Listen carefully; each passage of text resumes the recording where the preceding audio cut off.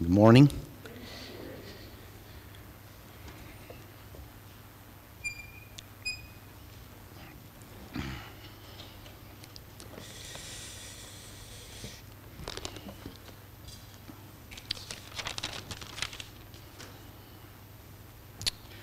So it's the first Sabbath of a new year. And you might think, well, he's going to talk about resolutions. But that's not the case. I don't like to be a quitter. I don't usually make them. And I think anything worth doing is worth doing now. And I don't always do good at that either. If resolutions work for you, then keep making them. Somebody in my closeness called them revolutions, and maybe that would be a better thing, to change our lives revolutionarily. How many of you are interested in prophecy? As Adventists, it's kind of in our blood. I'm interested in it, but I don't spend huge amounts of time studying it and trying to understand it. But recently I listened to a series called Back to the Basics by Ivor Myers. And for me, it was a good reminder. And there were some things I learned in there that maybe I hadn't thought of before. And in that section, this is a plethora of messages from this guy. There's a section called The Elephant in the Room. And, sometimes hard to listen to, and made me think. So I invite you to check that out. If you don't, that's up to you. So why am I telling you that I spent this great time listening to this man speak? Because this world grabs our attention often, and we get caught up on the wrong things. And recently I found myself in that place, paying attention to what's going on out there far too much than what's going on in here and up there. I'm not saying we shouldn't pay attention to what's going on in the world around us. It affects us. It makes choices that we don't sometimes have any ability to change. So it's worth giving attention to. But sometimes we get caught up in it so much more than we expect. And we start to see things that maybe we didn't once think of. Ivor Myers says it this way: we get caught up in the world's remixes when talking about prophecy, and the way the world lays it out sometimes. He's remixing the things that we believe, and we get a little caught off guard, and we start believing things that we once did not.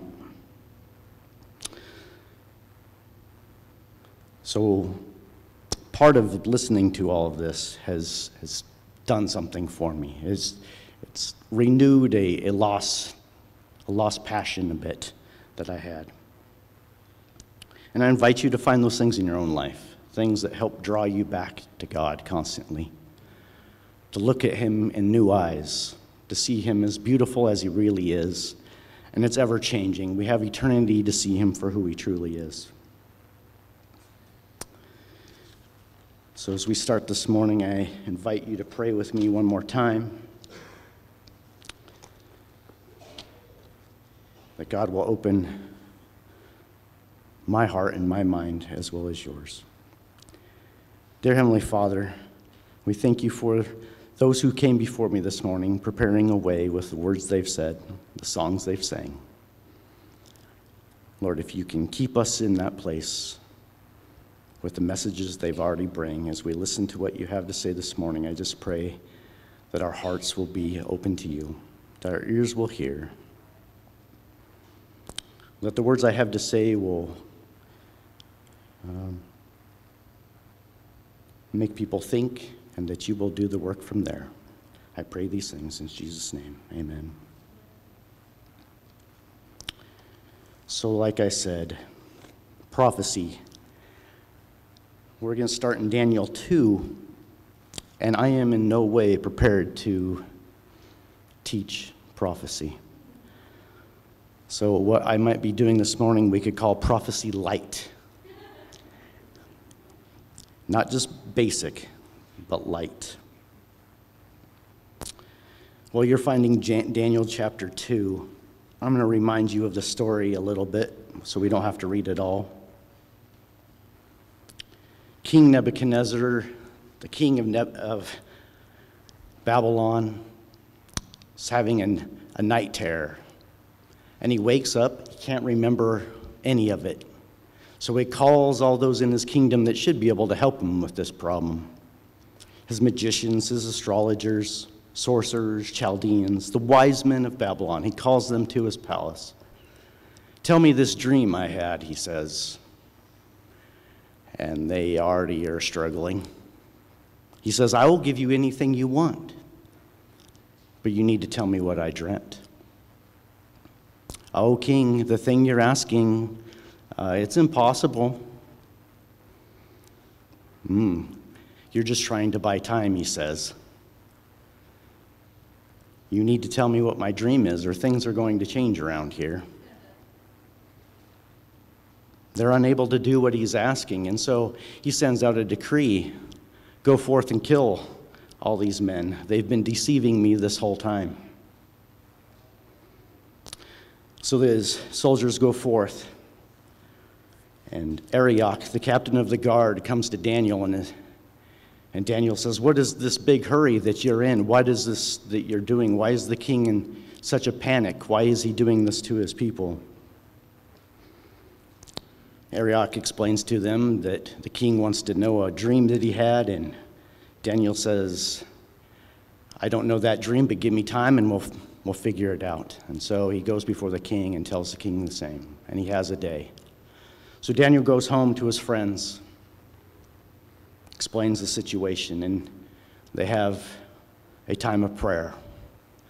And in that time of prayer, the dream is revealed to Daniel, and so he goes forth to see the king. And we'll pick up the story in Daniel chapter 2 and verse 27.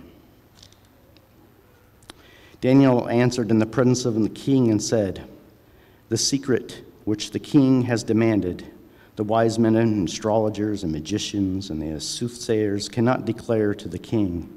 But there is a God in heaven who reveals secrets, and he has made known to the king Nebuchadnezzar what will be in the latter days. Your dream, the vision that was on your head upon your bed, were these. As you, O king, thoughts came to your mind while you were in your bed about what would come to pass after this. And he who reveals secrets has made known to you what will be. But as for me, this secret has not been revealed to me because I have more wisdom than anyone living. But for our sakes, who make known the interpretation to the king, that you may know the thoughts of your heart. O king, we're watching, and behold a great image.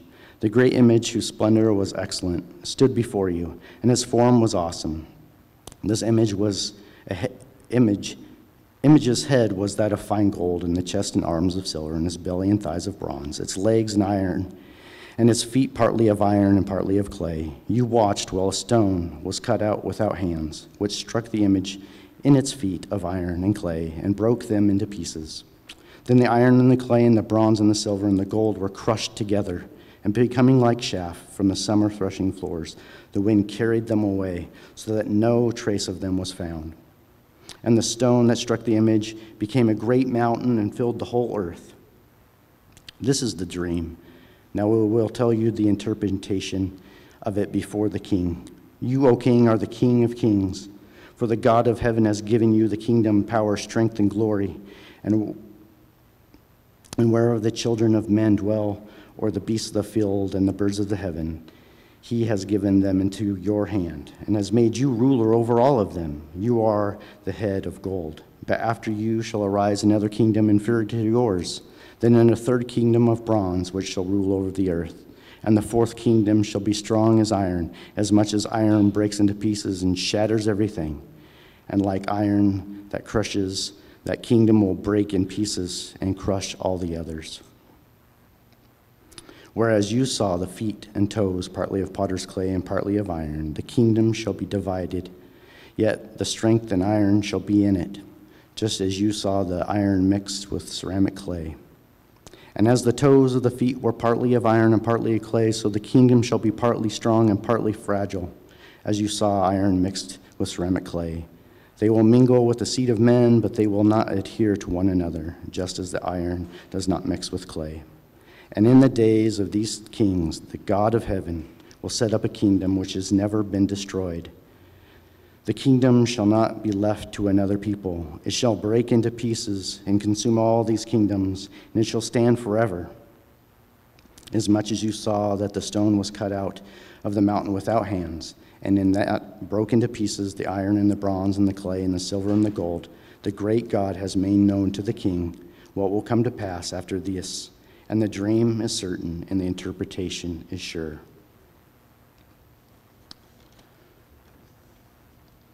And we often come here, and we should be fairly familiar with this story. And we use it to show that God can predict what's going to happen. Babylon, Medo-Persia, Greece, Rome. Daniel 5, Daniel lives into Medo-Persia.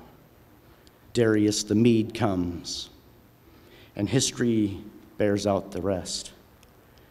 And sometimes we go on beyond that, and rightly so, for God has given us a message so we know what's going to happen in this world and that we can depend on Him.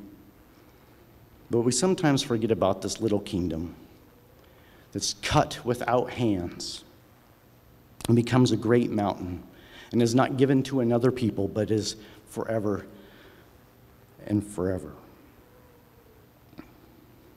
So I want to draw your attention to that kingdom today.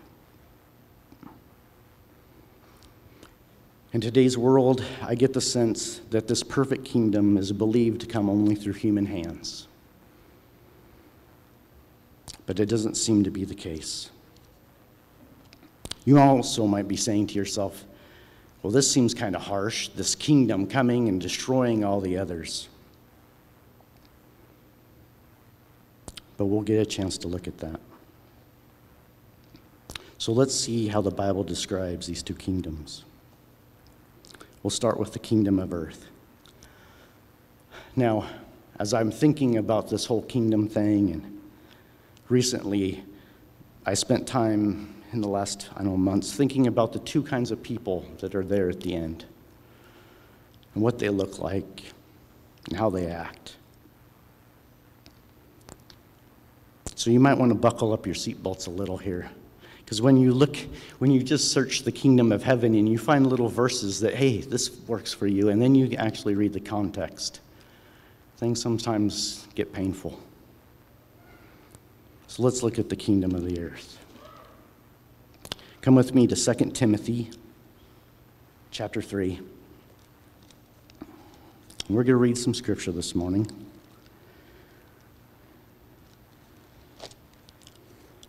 Second Timothy chapter 3.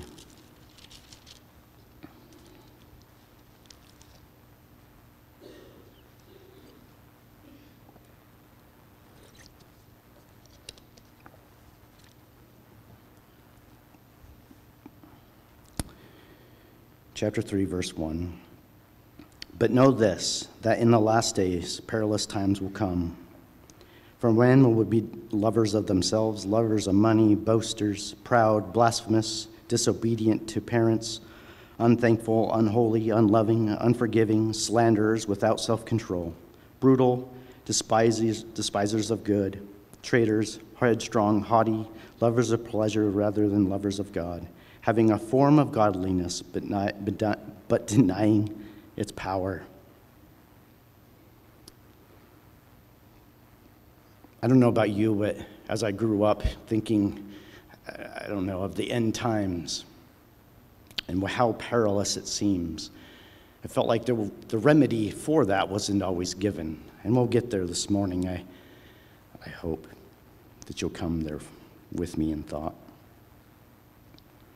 But I don't know if you noticed, there's this list of all these things, and we're like, well, those aren't good. But it says, having a form of godliness, but not denying its power. I think Alton uses the New Living Translation. And it says in there, that last verse, they will act religious, but they will reject the power that can make them godly. I might be misunderstanding this, but it seems like this is talking about people who believe in God. They're acting a certain way, but they're denying the power that could change them. So we have a list developing about what this kingdom of earth looks like. Come with me to 1 Corinthians chapter 6. 1 Corinthians chapter 6.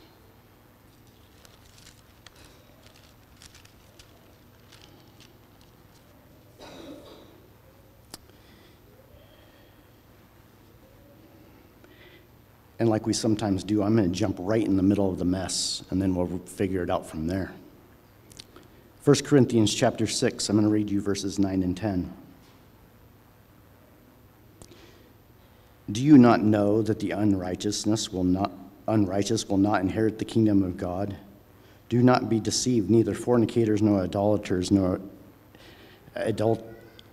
adulterers, nor homosexuals, nor sodomites, nor thieves, nor covetous, nor drunken, nor revilers, nor extortionists will inherit the kingdom of God.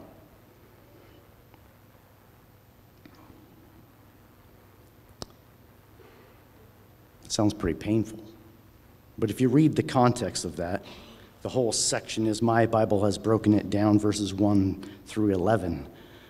Once again, he's talking about these people that seem to be following God. Verse 1, dare any of you having a matter against another go to the law before the unrighteous and do before the saints? Do you not know that the saints will judge the world? And if the world will be judged by you and unworthy to judge this, are you unworthy to judge the smallest matters? Do you not know that we shall judge angels? How much more things that pertain to this life? If you, having judgments concerning things pertaining to this life, do not appoint those who are least esteemed by the church to judge. I say this to your shame. Is it so that there is not a wise man among you, not even one who will be able to judge between his brethren? But brother goes to the law against brother and before unbelievers. So what is he saying? He's saying there's two believers who can't even go to a third believer to get things straightened out. They have contentions against each other. But they take their matter to somebody who doesn't even believe the same way they do because they can't get along. Now therefore it is already, verse 7, now therefore it is already an utter failure for you that you go to law against one another. Why do you not rather accept wrong? Why do you not rather let yourselves be cheated? No, you yourselves do wrong and cheat, and you do these things to your brethren. Do you not know the unrighteous will not inherit the kingdom of God? Do not be deceived, neither fornicators nor idolaters. No, we went through that. Verse 11. And such were some of you, but you were washed, but you were sanctified, but you were justified in the name of the Lord Jesus Christ and by the Spirit of our God. Sometimes we look at these lists and we say, well, at least that's not me. But if we have contentions with each other, we fall in the same list. But we've been justified, sanctified. We've been washed by the blood of Jesus Christ. Galatians chapter 5, as we continue to paint this picture. Galatians chapter 5.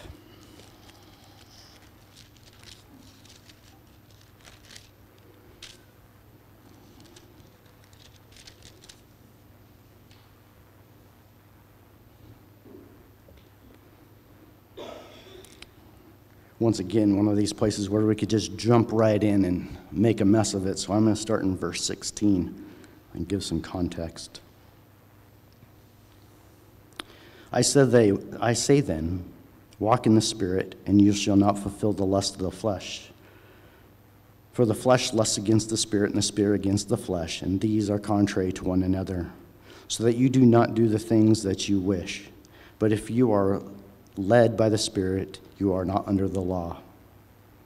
Now the works of the flesh are evident, which are adultery, fornication, uncleanness, lewdness, idolatry, sorcery, hatred, contentions, jealousy, outbursts of wrath, selfish ambitions, dissensions, heresies, envy, murders, drunkenness, rivalries, and the like, of which I tell you beforehand, just as I also told you in times past, that those who practice such things will not inherit the kingdom of God.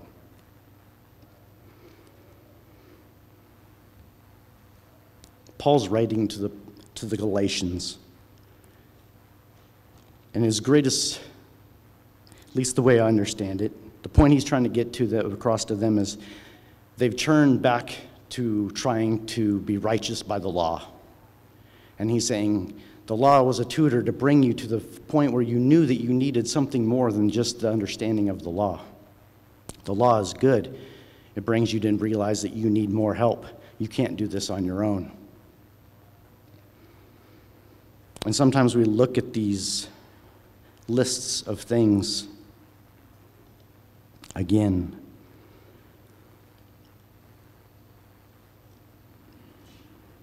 And we say, well, that's not me. I don't do these things. At least I'm not like that. But we've made a list, and I got ahead of myself momentarily, so we have to back up a second. We've made a list of things. Imagine a world dominated by these desires continuously. A kingdom of this world. Fear, manipulation, control, dominion, selfishness, me over you. We don't have to imagine too hard. I mean, we do live in that world. But a world where that is the thoughts continuously.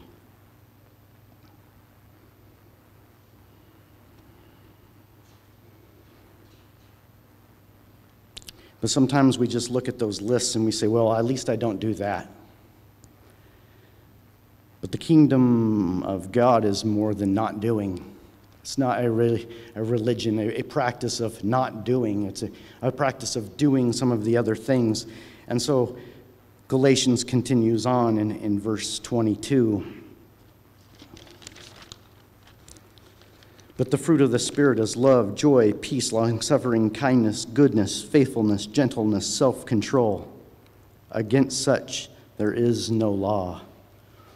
Sometimes we want to keep the law, and the law oftentimes just says, don't do this. There's a few where it says, do this, but most of it is like, don't do this, and we figure that's good enough. I've heard a pastor say, even dead people can keep the law. They're not doing anything. But there's still other things to be done than not doing. So let's build a picture of that. Here in Galatians 5, we have love, joy, peace, long-suffering, kindness, goodness, faithfulness, gentleness, and self-control. Come with me to Romans chapter 14.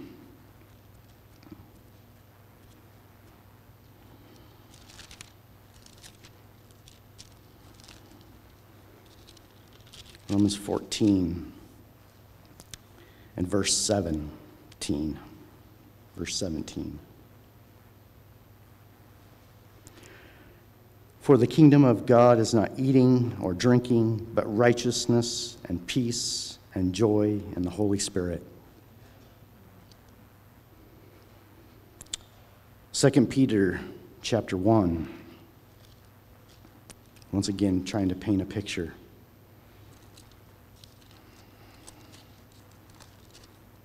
2 Peter chapter 1. 5 through 11 reads, "But also, for this very reason, giving all diligence, add to your faith virtue, to virtue knowledge, to knowledge self-control, to self-control perseverance, to perseverance godliness, to godliness brotherly kindness, and to brotherly kindness love.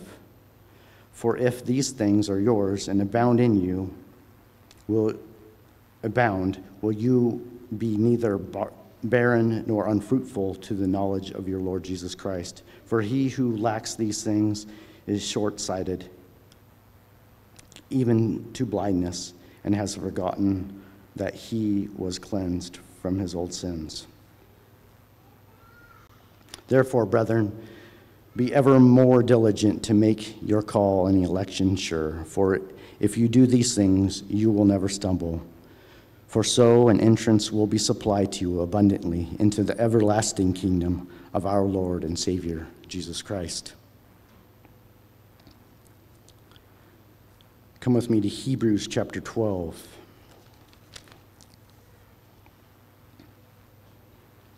Hebrews chapter 12, verse 28.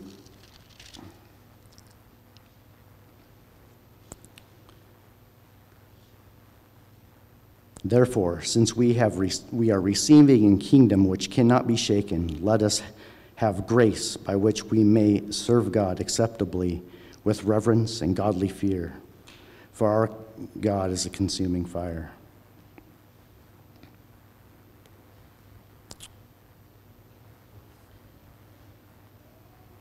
And if we're talking about the kingdom of God,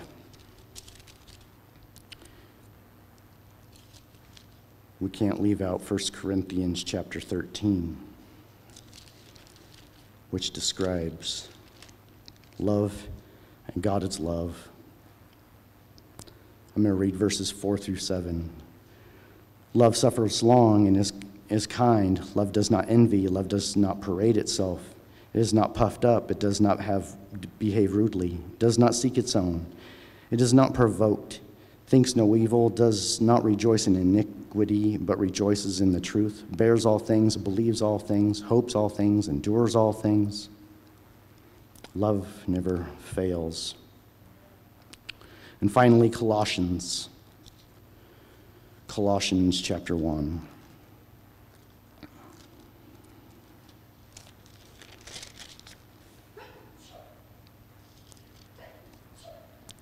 I'm going to read verses 9 through 18, Colossians 1. "For this reason we also, since the day we heard it, do not cease to pray for you, and ask that you may be filled with the knowledge of his will and all wisdom and spiritual understanding, that you may walk worthy of the Lord, fully pleasing him, being fruitful in every good work, and increasing in the knowledge of God, strengthened with all might according to his glorious power, for all patience and long-suffering with joy, giving thanks to the Father who has qualified us to be partakers of the inheritance of the saints in the light. He has delivered us from the power of darkness and covered us into the kingdom of the Son of his love, in whom we have redemption through his blood and forgiveness of our sins."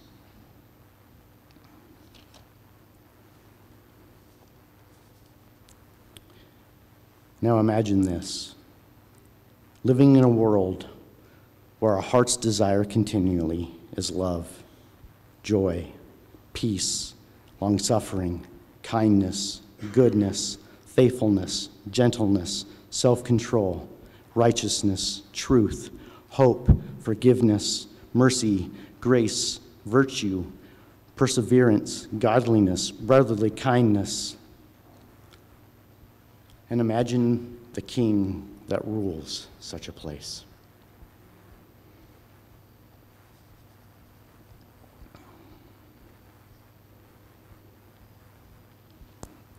Weigh those two out.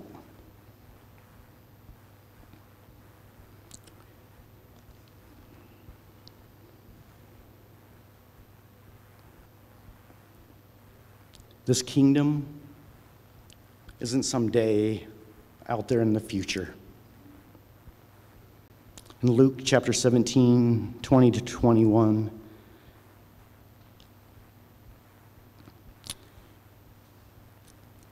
I have to actually go there and read it. I didn't write it down. Luke chapter 17, 20 and 21.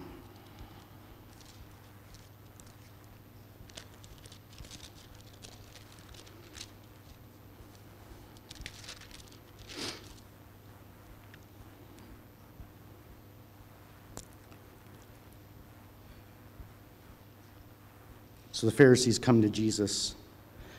It says, now when he was asked by the Pharisees when the kingdom of God would come, he answered them and said, the kingdom of God does not come with observation, nor will they say, see over here or see over there, for indeed the kingdom of God is within you. This kingdom that we just painted out in a picture of words, this is within you today. It's not some future thing. Just someday when Jesus comes again that will be made like that. That'll be the desires of our heart in that day.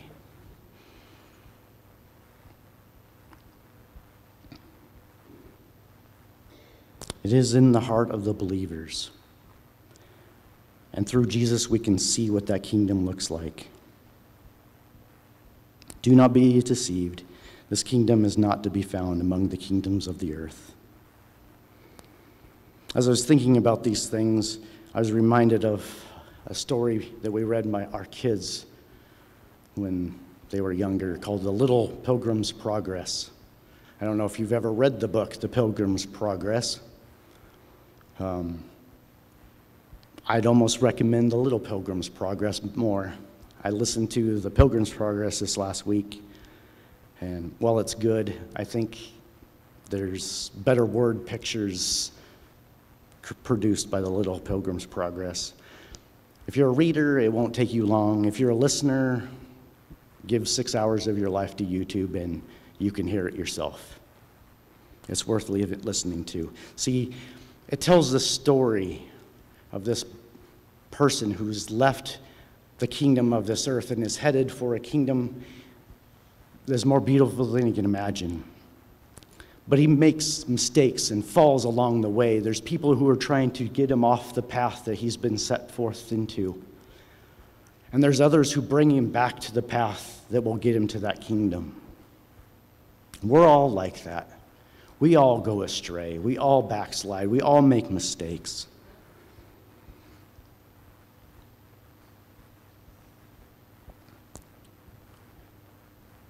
But if we really desire that kingdom, he will produce it in us. And sometimes we talk about those last days, and they seem so perilous. They seem so undesirable.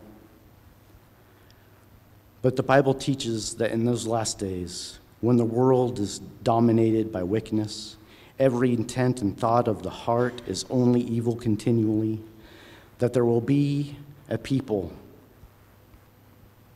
that live for an everlasting kingdom of love, empowered by the Holy Spirit and faith of Jesus Christ, a kingdom in which righteousness dwells. I want to be part of that kingdom. How about you? So throughout this next year, become more familiar with the kingdom of God or heaven. I only brushed on the verses. Jesus came proclaiming the kingdom of heaven is now. He has plenty to say about the kingdom. He has plenty to show you in his actions what the kingdom looks like. Celebrate the principles of the kingdom that you see in this world. Strive to desire and live by them through the power of Jesus. Christ in you, the hope of glory. And finally, Romans chapter 12:2. And I think the last song we sang really encapsulates this. I'm going to read it in the New Living Translation because Romans 12:2, New Living Translation pretty well puts it straight. Don't copy the behavior and customs of this world, but let God transform you into a new person by changing the way you think. Then you will learn to know God's will for you, which is the good and pleasing and perfect.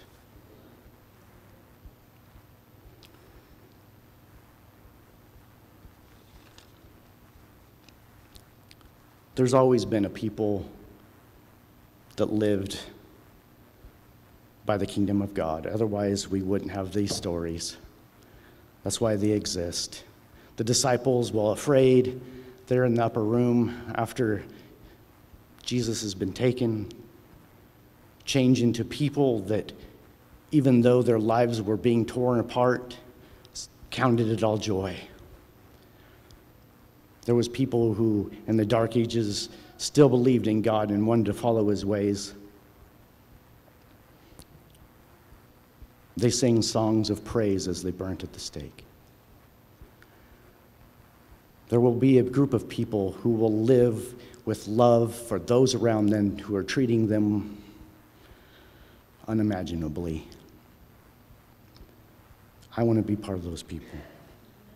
I pray you do too. So pray with me this morning.